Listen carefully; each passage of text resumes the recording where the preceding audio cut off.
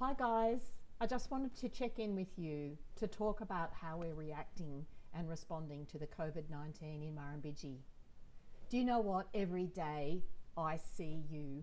I see how well all of our people are absolutely coming together to look after our communities.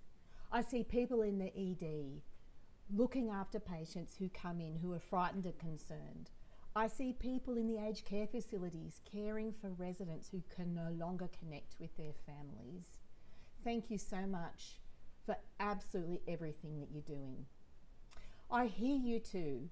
I hear you raising concerns. I hear you telling us how important your family is to you and how important it is that we keep you safe. And I'm also listening to you and to our communities about the importance of information coming through that's absolutely easy for you all to understand. And also, I'm listening to how you want to respond as clinicians and as support people to COVID-19. A pandemic is led by the people. Our really specialised teams, our doctors, nurses, allied health people are actually providing us with advice about how to respond.